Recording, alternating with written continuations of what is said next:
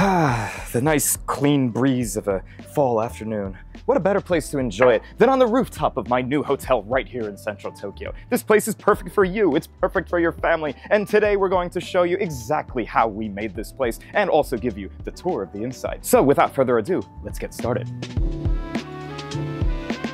It all started a couple of months ago when my business partner Yasu was looking around Japanese property websites and stumbled upon a gem of a property just minutes from our office in Hiroo. Starting a hotel has always been a dream, and this house ticked all the boxes to become the perfect start to this journey. The size, while not being too big, is perfect for a pilot study, and the location is brilliant, being walking distance to both Hiroo and Ebisu Station, while just being around the corner from the peaceful Arisegawa Park and Tokyo's premier international grocery store, National Azabu. All this while being less than 10 minutes by car to one of Tokyo's most popular areas to visit, Shibuya. Now, let's go see the before of this house.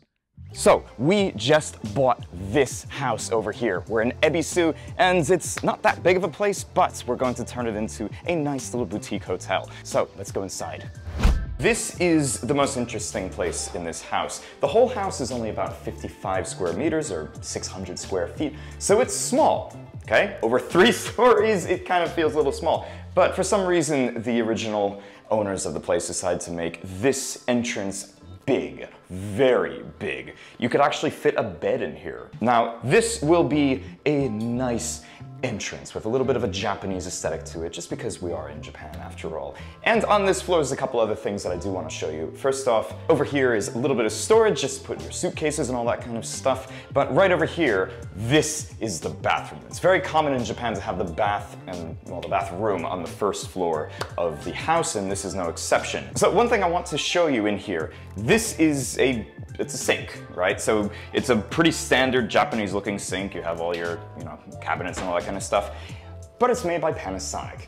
Yes, that Panasonic. In Japan, they don't just make electronics, they make everything, including entire houses. This was not built by Panasonic, but everything in here, almost everything, is made by Panasonic. You have the washing machine, the toilets, parts of the kitchen, ACs, all that kind of stuff is all Panasonic, and this is no exception. But if you come into here, you'll see the bath itself, and well, it's a standard looking Japanese bath. It's basically made out of resin, kind of all put together like Legos. No leaks, but hey, it's boring looking. So we are going to be completely gutting these rooms right here and making it into a very nicely done custom bath. It's actually the most expensive part of the entire renovation. And there is one more thing on this floor, so let's go see that. Which is right over here. This is the toilet. And as I said before, it's a Panasonic. Yes, I wasn't kidding. Oh, even the sink is Panasonic over here too.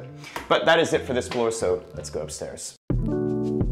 So this place was originally lived in by only 2 people, and this was the living, dining, and kitchen, just this entire floor. You're looking at the living room and dining room, basically. And the kitchen is right over here. We're not really going to do much to this floor other than just some cosmetic stuff. So it's going to look a lot different, but the parts are more or less going to be the same, including the kitchen. We are going to be changing this out for regulations, and yeah, you can't have a gas stove in a hotel, apparently, so we have to make that into electric.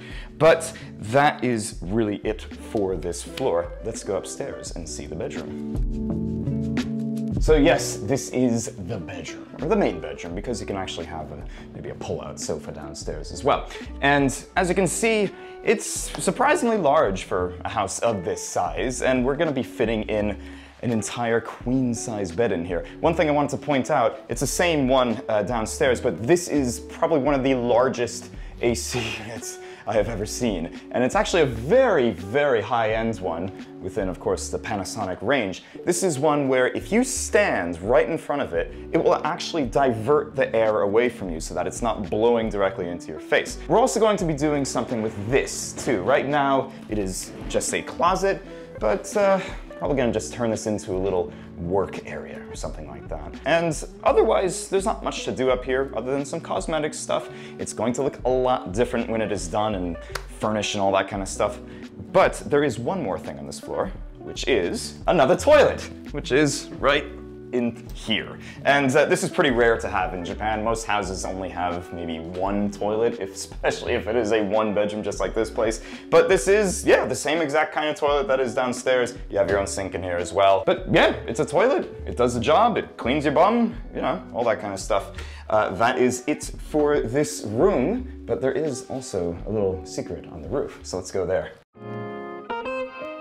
In the beginning, I may have said that the entrance was the best part of this place, but I think I have to revise that. This is the best part of the whole house. Yes, the rooftop balcony. It's not too big, but at the same time, it's very usable. You can stick a couple of chairs and tables up here, have some people over, have a couple of drinks, watch the sunset, all that good stuff. What we're going to do with this place is put a custom wood deck right on top of it, slap some walls around it, give it a nice, I don't know, vibe, right? And around here though, you can see exactly how central this place is. We are in the middle of Ebisu, a very nice neighborhood in Tokyo. And look around you, just houses. There's no hotels around here. This is the only one, guys, and I'm very excited to see how it's going to look. So just a little recap on what we're going to be doing. On the first floor, we're going to be taking the bathroom, completely gutting it and making it real nice, doing some other cosmetic work in the process. Second floor, we're going to, well, not do much, but mostly cosmetic work, also replacing this guy right here.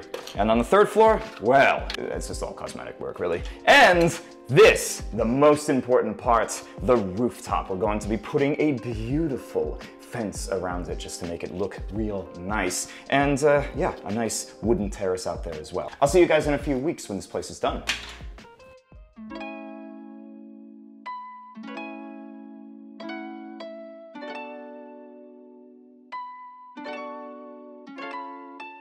What was originally supposed to be a mostly cosmetic renovation ended up being a lot more than that. Due to fire safety regulations, we had to add fire-resistant walls and doors where there are none before, move other walls around, and do a lot of other things we didn't expect to need to do. 2 teams of 5 to 10 of Japan's finest builders and contractors gathered together over the span of 45 days and proceeded to first tear everything down, then make them nice and new again. One team started with the bathroom, first stripping out the old resin Lego bath and prefab sink, while another team began working on stripping the old living room of its drab wallpaper and floors. This all took a few days, after which they began building the frame of the custom bathroom and laying all the water and drain pipes for the bath. During this time, the second team began to put up sticks for the new fire-resistant walls and doors on each floor and carefully put up drywall everywhere they needed to. They did this all methodically, doing each task on every floor at the same time: remove wallpaper, put new floors down, putty up walls, install new wallpaper, before making their way up to the top to install the custom-built wood deck and fence around the rooftop balcony. Meanwhile, downstairs, the bathroom team finished up with the water sealing process and moved on to tiling the bathroom. They did this one by one, perfectly straight, while the second team started on the smoke detector and fire alarm installation. This ended up being one of the most complicated steps in the whole equation, since Japanese law mandates that this fire alarm system all be hardwired and not wireless. Step by step, the place started coming together, and by the second half of the construction period, the teams moved on to the more cosmetic things, such as installing a wood panel on the living room, grouting the bathroom, and finally installing the new kitchen. More on that later. It was at this point that it started looking less and less like an active construction site, and after a little cleanup, it was ready to be delivered to us. 45 days of hard work later, and it's ready to go. But before we see how it looks now, let's go see the neighborhood. So I want to show you just how close it is from the station to Besso Hiroo. It's right here. Well, that's the station, I should say, is right here. And we just walked out, making around the corner, and, well, get onto the main little shopping street over here, which has a lot of cool restaurants and bars and cafes and shops and all that kind of stuff. So let me actually show you a few of those. The first one being right over here. This is Eat Play Works, which is kind of like a combination of, I don't know, a food court, but like really, really high end. And then also a little bit of, if you know what Soho House is, so kind of like a community space where you can just go and work and meet new people and all that. And of course, on the first floor, you do have a Blue Bottle Coffee. which is my favorite coffee place. But if you're not into Blue Bottle, you can just go across the street to the Starbucks over there. So coming a bit further down the street, we get to the pizza, which I wonder what they serve. Yes, they actually serve slices of pizza. There's only maybe 4 or 5 different places in all of Tokyo that have pizza by the slice, and this is one of them. So you can actually have a nice slice before you go to bed if you're just feeling a little peckish. And right across the street from that, you have, I think, the first location of And the Frites, which is a Belgian French fry place. So yeah, if you need your pommes frites, if you need your Belgian-style French fries, then that's the place to go. And also, right down here, the last thing to show on the main strip before we get into the house itself is Homeworks. This is actually the first ever sandwich shop in Tokyo. It's from the 1980s and it's been here forever, and yeah, get their BLT. Really good. There's one more thing I wanted to show you. It's right behind me. It's Natural Lawson. So if you don't know what this is, just imagine 7-Eleven and Whole Foods had a baby. Yeah, so it's basically a convenience store that also has a lot of organic stuff. And it's right down the street from Besso, but let's actually go there now.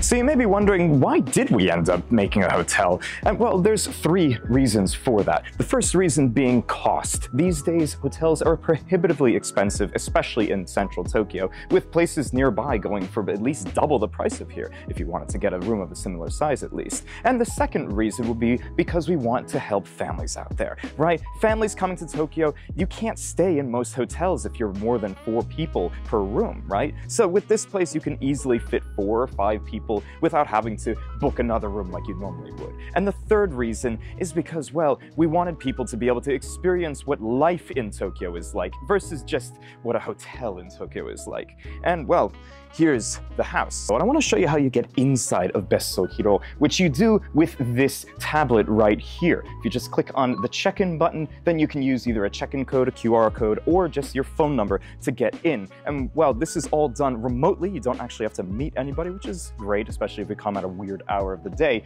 And we don't give you a key, but we do give you a PIN code, which you can use in this little keypad right here to let yourself in. And we are inside the entrance. Come on in. So the first place that your eyes may go to in this room is this, the dry bonsai. And I'm not an expert on dry bonsai, but I have a guy who is. So let's hear from the guy who made this.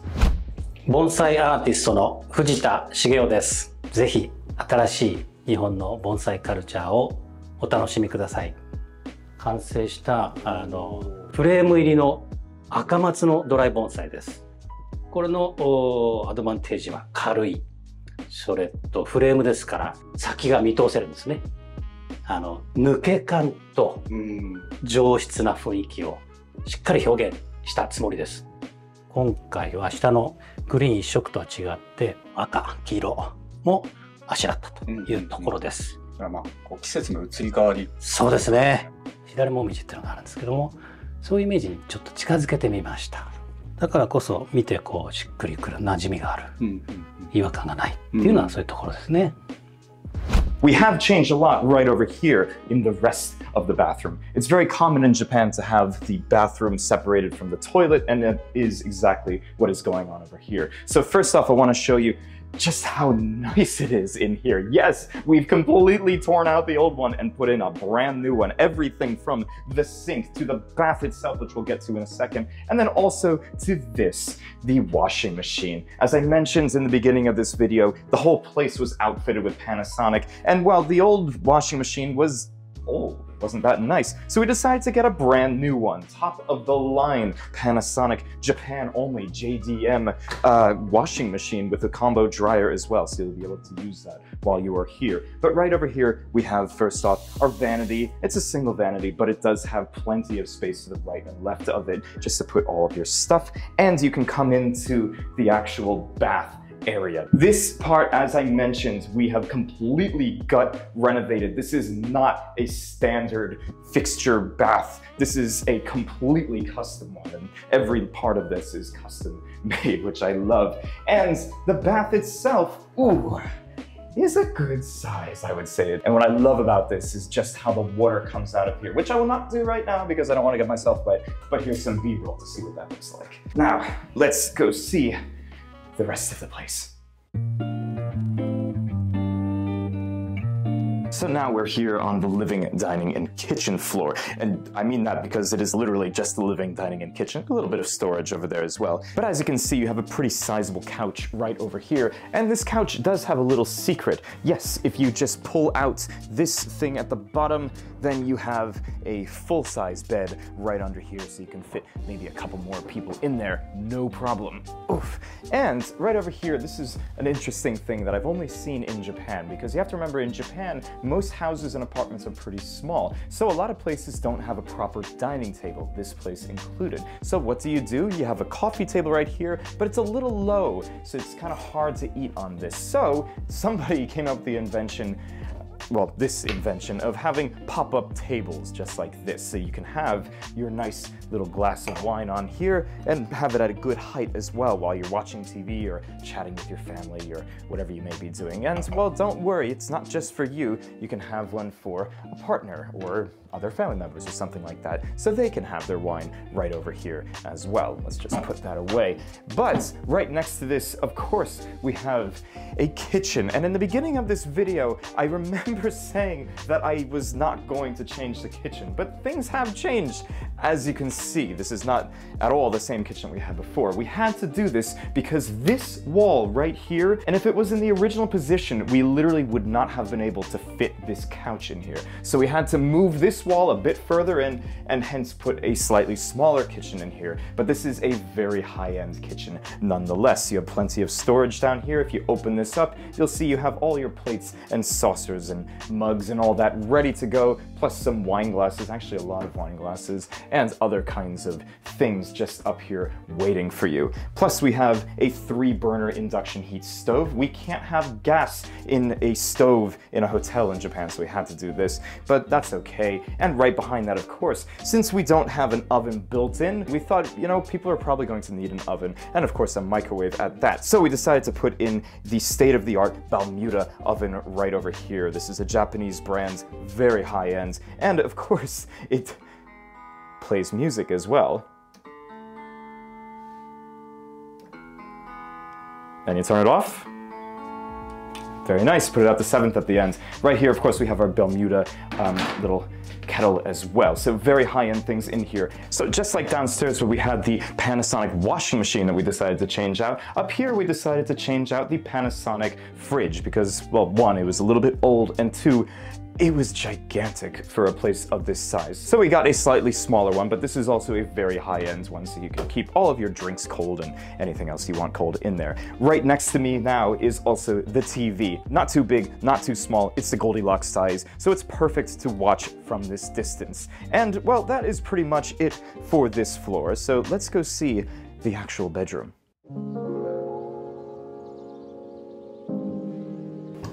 So now we're on the top floor, which is the bedroom, and it's actually a pretty sizable bedroom, to be honest. You have a queen-size bed right here, and this bed over here, though, is, very comfortable. Excuse the guts, but, I love having this size bed. You don't really get this in a place of this size in Japan. Usually it's going to be maybe a full or 2 singles or something like that, but this is a queen size bed, which is really nice to have. So right next to the bed is, of course, the last of the dry bonsais. I did not mention this, but there is also a beautiful little one on the 2nd floor. So this is the 3rd one, and I love this one more than any of them. It has this very kind of like windy look to it that just brings the whole room together. And of course, below that we have our handmade Japanese chest right there. Now, also one other thing that I didn't mention about this floor is that it's not just a bedroom, but also the 2nd bathroom, or, well, toilet at least. So you won't be fighting with your entire family just to go to the bathroom.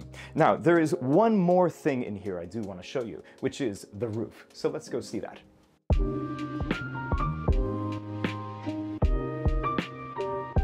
And now we are on the rooftop of Besso Hiroo, and look at this! It's not the biggest, but it has everything you need. A couple of chairs, we're gonna add another one in the future, a little plant over there as well, and plenty of space to do your morning yoga, or enjoy a little dinner with your family, or some drinks. Have a little champagne up here as well, and enjoy the view. Yes, you are so central up here, and you can tell. If you go 10 minutes by car that way, you're in Shibuya, like central Shibuya. You walk 7 minutes that way, you're back in Hiroo at that little shopping street that I showed you, and another 12 minutes by foot that way, you're in Ebisu.